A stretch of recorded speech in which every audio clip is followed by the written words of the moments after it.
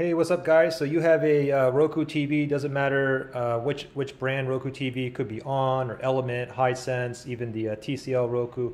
Anyway, you have an issue, an audio or sound issue, or you have a picture issue. By audio issue, maybe there's no audio or no sound coming out, or maybe it's like out of sync or delayed, or it just sounds funny. And in regards to a picture issue, maybe you have a black screen when you're watching a movie or a show, or maybe it's flickering black screen. Anyway, I'm gonna give you guys 5 solutions to get you up and running right now. So step number 1, the first thing I want you to try is have your TV on first. And then while your TV is on, what I want you to do is pull the plug, okay? So pull the plug from the outlet while the TV is on, pull the plug, wait like 30 seconds. After 30 seconds, go ahead and plug it back in. Now go ahead and turn your TV back on and see if your sound issues are fixed or the picture issue is fixed, okay? If it's still down, then we're gonna go step number 2. So the second thing we're gonna try here is what we're gonna do is we're gonna restart your Roku TV using the remote here, okay? Now this is gonna be a key combination on your remote. So go ahead and grab your remote, and this is the key combination here, okay? Here's the home button here. What you wanna do is tap the home button 5 times. 1, 2, 3, 4, 5. Then you wanna tap up once, and then you wanna tap on rewind twice, and then fast forward twice. Okay, so we'll do it together. Ready? Home button here 5 times. 1, 2, 3, 4, 5. Up once, rewind twice, fast forward twice. Okay, and now let the screen do its thing. It's going to be doing all this funny stuff. What's going to happen is it's going to freeze here, and then it's going to reboot twice. Okay, this whole process here takes about 1 minute. Now after it is completely back up, see if your sound is working correctly as well as your picture. Okay, if not, we're going to go to the next solution. Okay, so the next thing we're going to try here is a system update. So simply just go ahead and grab your Roku TV remote, press on the home button, and then you see in the left pane here, what you want to do is you want to go down, go all the way down to settings, and you want to move over to the right, and then we want to go all the way down to where it says system right here.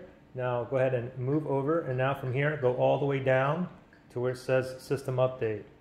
Right there, system update. Now move to the right, and then go ahead and check now. If you have an update, go ahead and download and install it.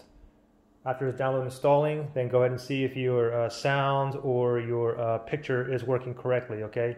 If not, we're gonna go to the next step, okay? You can see I already have my software is up to date. Anyway, just download and install if you have an update, okay? Now, if you're still down after doing a download and installing the new update, the next thing we wanna try is we wanna go ahead and reset the audio/picture settings. So what you want to do again is we're going to go directly to the home button here. We're going to go to settings, okay? Left hand side, let's go all the way down to settings. Let's move over to the right. Now we're going to go all the way down again to where it says system. Now move over to the right. Now go down all the way down to where it says advanced system settings right here. Now you want to move over to the right. Now we're on factory reset. Now you want to move over to the right one more time. And now it says reset TV audio/picture settings. Now to proceed, you have to press the play/pause button right here. Press it 3 times and go ahead and let it do its thing. Once you're done with resetting the audio and picture settings, then go ahead and see if your sound or your picture is working correctly. Now, by now, most of you guys should be up and running. However, if you're still down, I have one more solution, but if you're still down, what I want you to do is try every single step here in this video again, starting from step number 1. Try each step 3 or 4 times, okay? And if you're still down, the last option I have for you is to perform a factory reset. Don't forget, with a factory reset, you're going to be losing everything. All your personal information on the TV is going to be lost. It's going to be as if you bought this TV brand new and took it out of the box. Now, there's 2 ways to do a factory reset, okay? One way is going through the settings. The other way, there's a reset button on the back of TV, a little tiny button where you have to press and hold for 15 seconds.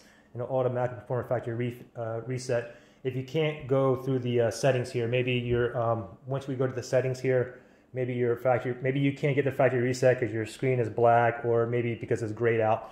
Anyway, for the settings, go ahead and just click on the home button, and then we're going to go down to settings, then move over to the right, and you want to go all the way down to system, move over to the right, and then go all the way down to where it says advanced system settings, and move over to the right.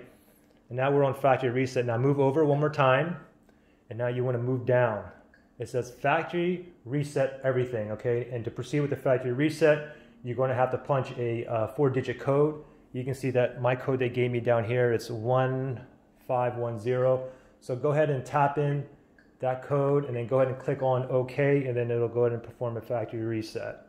Anyway, most of you guys should be up and running, okay? If this worked for you, give me a thumbs up. If it didn't, give me a thumbs down. Good luck, guys.